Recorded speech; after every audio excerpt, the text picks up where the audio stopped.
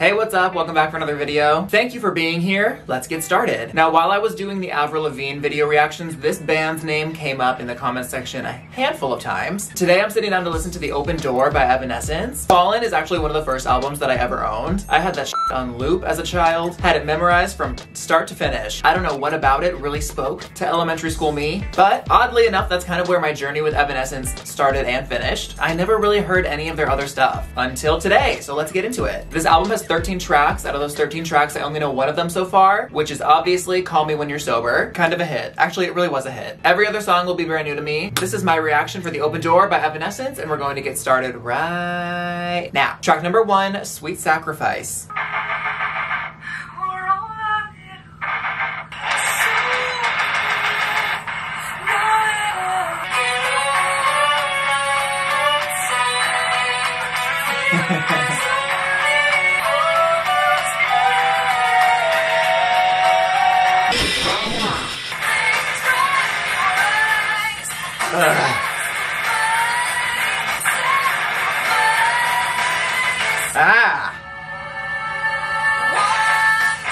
She has such a powerful voice, it's crazy. And it's crazy that I just feel like she's not being talked about enough for how f***ing epic she is. I am 1 minute into this album.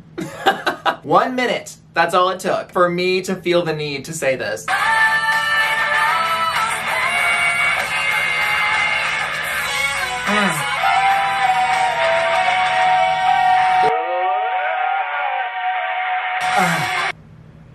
The head voice. I don't know if I remember her really going into her head voice much on Fallen. That feels new to me.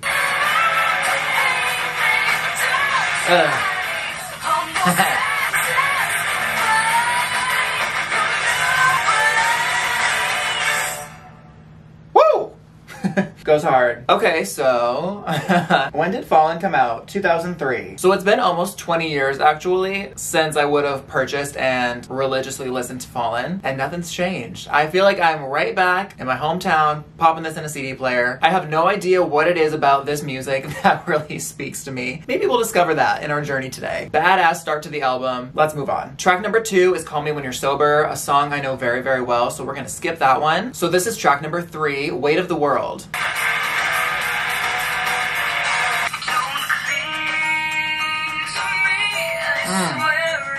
This sort of like almost muted vocal that she has going on, nobody does that like she does. Whenever I hear anyone else do it, it immediately reminds me of Evanescence. You know this little vocal effect I'm talking about? She invented that, as far as I'm concerned.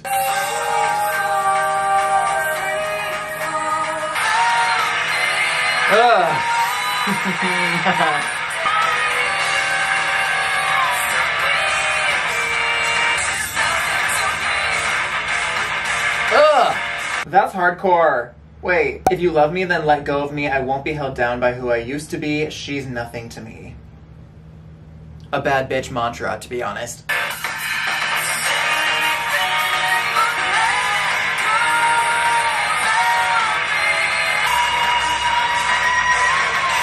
Is that her? Wait. This opera vocal in the back? Miss Amy Lee, please. I mean, where's the Grammy?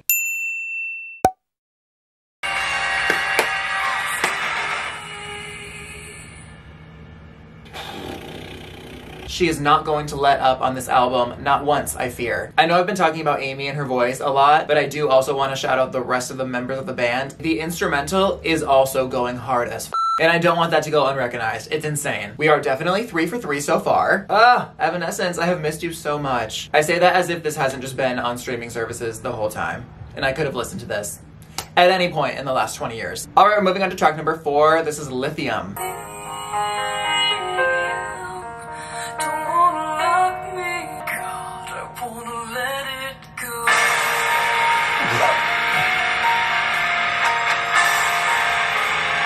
Half of me thought we were getting the ballad of the album. We were going in a My Immortal direction. Half of me did not believe that for 1 second. I knew it was coming. It still scared the shit out of me. I'm being played with.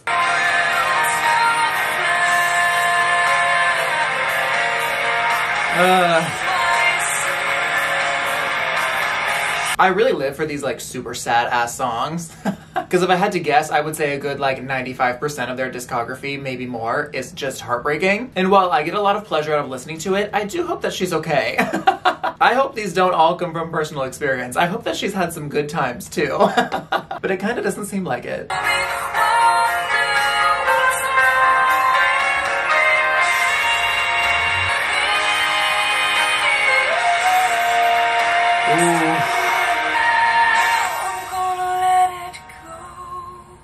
Oh, the voice. The voice. She is the Lithium trapped inside the Duracell AA battery that is charging the relationship. She was like, I can't be out here trapped in this ass relationship.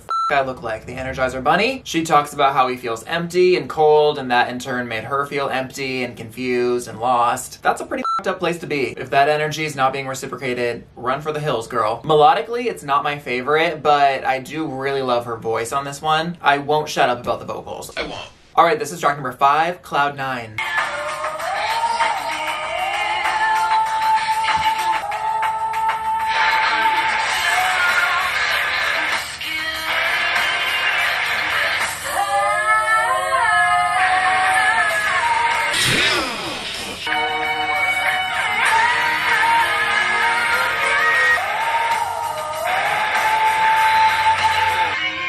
This one actually really reminds me of Bring Me to Life. It's funny because what I was gonna say is so far this album does feel very much like a continuation or a sequel of Fallen, just like sound-wise. However, I do feel like production has definitely leveled up and improved a lot since then, or maybe I just haven't listened to Fallen very recently. I would have to go back and listen to Fallen again and kind of compare after listening to this, but it feels like they've sort of perfected the sound that they were crafting on Fallen so far.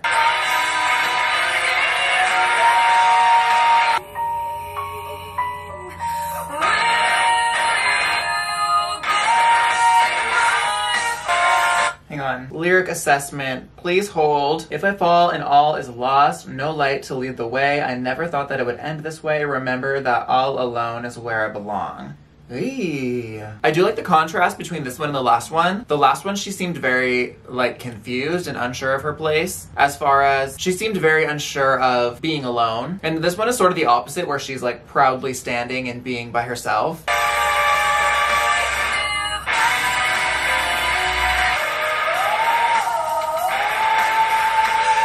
I love that, like, haunting background vocal. Wow, loved Cloud 9. Evanescence is one of those bands that really creates like a whole atmosphere around their music. This world they've created and this story that they're telling, it's like an entire experience in itself. Cloud 9, one of my favorites I think so far. All right, this is track number 6, Snow White Queen. Ugh.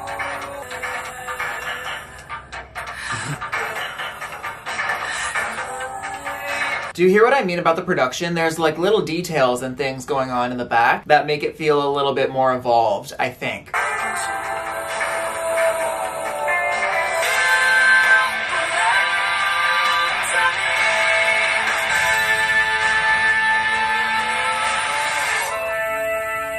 I don't really know what's going on. Hang on. You belong to me, my Snow White Queen. There's nowhere to run, so let's just get it over. Soon I know you'll see. You're just like me. Don't scream anymore, my love, because all I want is you. So is she Snow White in this story? I'm getting lost in the Disney metaphor. I don't really remember what happened in Snow White. That was the one with the poison apple, right?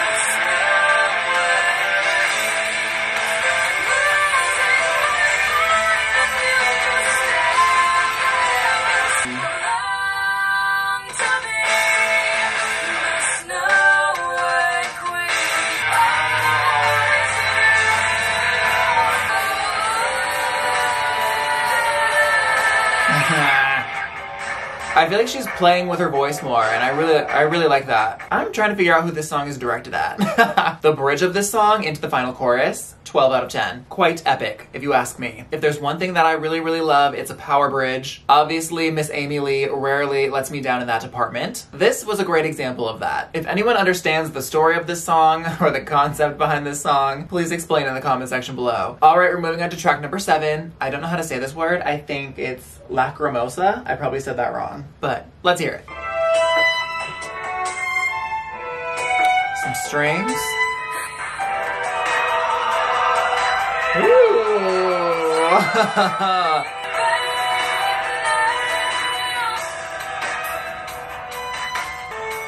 Okay. Do you see what I mean about the atmosphere? I don't know why I always have to do that. The ambiance of the song. There's always this lingering, like haunting, creepy, like you got lost in the dungeon of a hidden temple vibe. You know what I mean?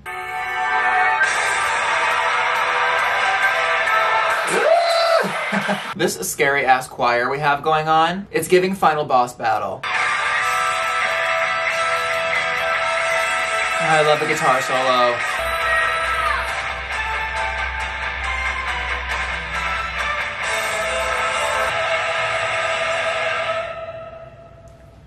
Game over. What does this word mean? Hold on. Oh, it's a Latin word that means tearful. So what I'm getting is sort of like a, this is over, we're both moving on. I'm feeling free, I'm feeling better, you should do the same. That seems pretty mature. I can get behind that. The orchestra of this one is wild. Like I was saying, the ambiance of this song is so strong. They do this to an extent in a lot of their songs, but this is like peak Evanescence ambiance right here. One of the more memorable songs so far, I would say, just because it sounds significantly different than the rest. All right, this is track number 8, Like You.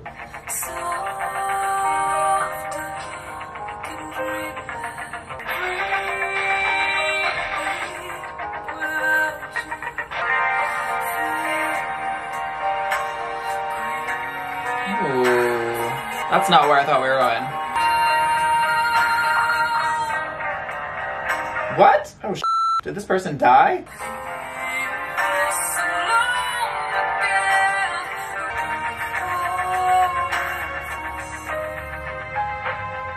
The instrumental on this one is really interesting.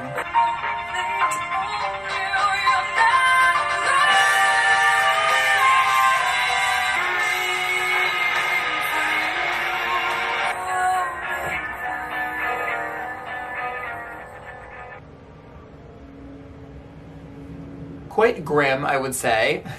The instrumental really was quite all over the map, really. It started with just that sort of like frantic guitar behind her voice, but then they added a harder guitar, but then the violin came in. It was kind of back and forth between feeling intense and feeling soft, which I think that they did on purpose. Feels like one of the heaviest songs on the album so far. One of my lesser favorites, but it was interesting and I appreciate it for sounding unique. All right, this is track number 9, Lose Control.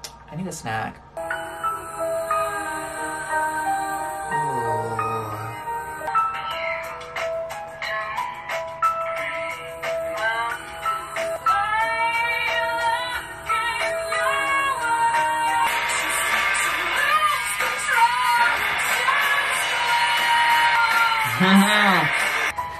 Rule followers, please rise. This one's for us.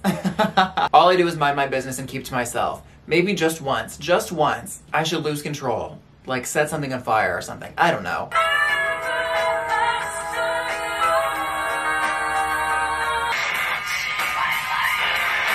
Oh, the whisper.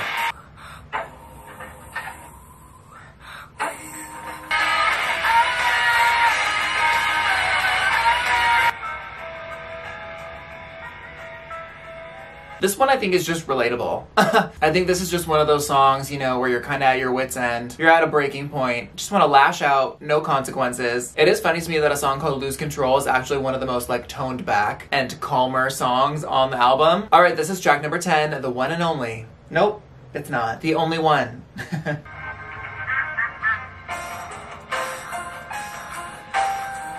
A duck?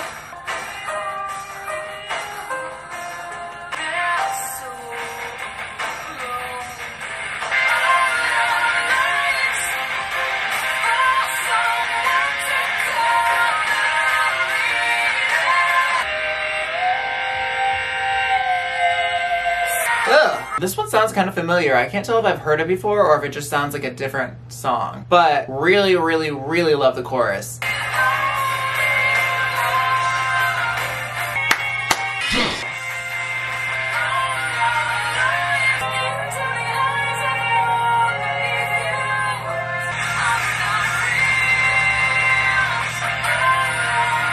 Ugh.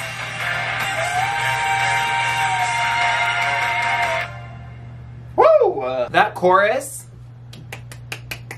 yeah. I wish that the verses were a little more interesting to me. There's something about them that kind of loses me a little bit, but I really, really, really with this chorus. Conceptually, it's great. I mean, whenever there's a song that reminds people they're not as alone as they may feel, that's something I support. Maybe the verses will grow on me. I hope that they do, because I really like this chorus. All right, this is track number 11, Your Star.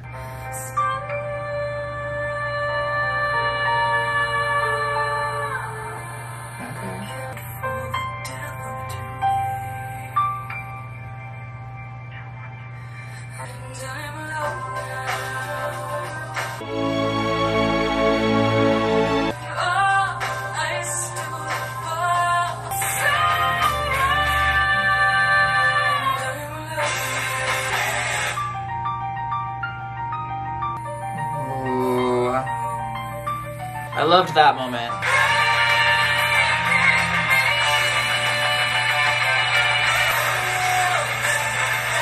Wow.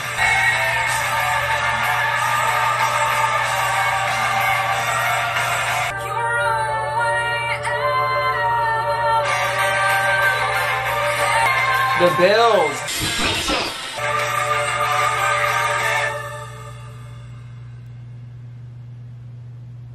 Oh, I'm not even gonna lie to you. First, like, minute and a half of this song, I was like, oh, I'm over it. We're kind of getting to that point in the album where if stuff doesn't really excite you, it will bore you entirely. The way that this song grows and continually develops makes it so interesting to listen to, and putting this one at the end was very smart. This is one that I really want to listen to with headphones because there's so much going on, a lot of structural changes throughout the song. This one really won me over. I thought I wasn't gonna really give a about it, but I just kept getting more and more interested, which does not happen a lot. So kudos to you, Your Star. You really are a star. All right, this is track number 12, All That I Am Living For.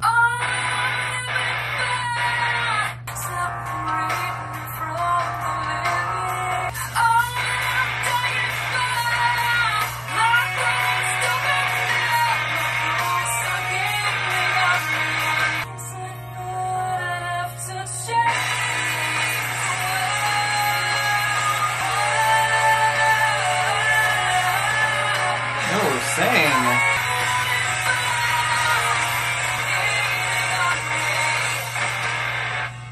Okay. All That I Am Living For. This is a song that I think I would like on its own, or yeah, like with more listens but separately. This deep into the album, I don't feel like it stands out from the rest enough to pique my interest at this moment, but I think if I listened to it individually, I would really enjoy it. I do feel like there's some really, really good lyrics in here. It didn't feel entirely necessary, but I can see my opinion of it changing for sure. All right, this is track number 13, the last track on this album, Good Enough.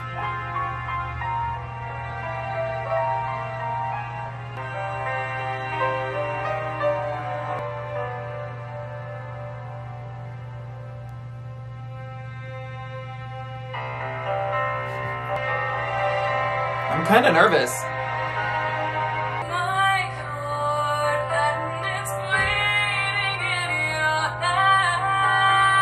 Oh.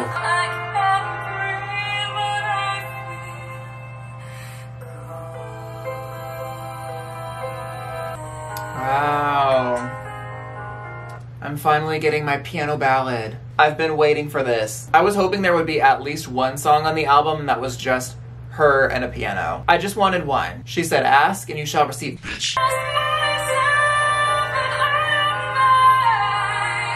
Ah.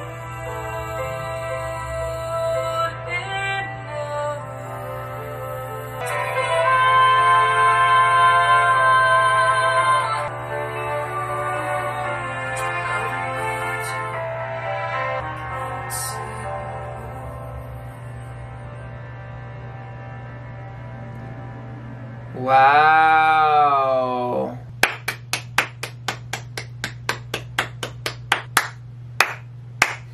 Well, we started this video with me praising her vocals and we're gonna end it the exact same way. Not only does she sound like an absolute goddess on this song, the lyrics to this are just quite deep. There's really a lot to unpack there. It's like self-acceptance, but you're the one person that could kind of rattle that, so please be careful. That's serious.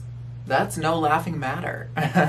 But this was absolutely the perfect way to end it. I'm so glad that they chose to do it this way. That was excellence. Alright, and that some way somehow already brings us to the end of this album. I was obviously hoping for something in the same realm as Fallen because I have such a deep love for that album, but without it being too similar, and I think this was that. There are a good handful of songs on this album that I see myself revisiting, and I think anyone who enjoyed the first album would enjoy this one as well, which is probably the point. It did feel like there was growth and evolution, but it did feel like they stayed very much true to their original sound, which I always appreciate. I'm gonna go ahead and slide a ranking of the album right over here for you so you can see how I felt about everything after my first initial listen. As always, please drop your every and any thought in the comment section below. Let me know how you're feeling about these songs and this album, especially now. I mean, this was a good 15 years ago this album came out, so. And that is just about gonna wrap it up for this video. As always, I would like to thank you so much for watching. Please take care of yourself, and I will see you next time.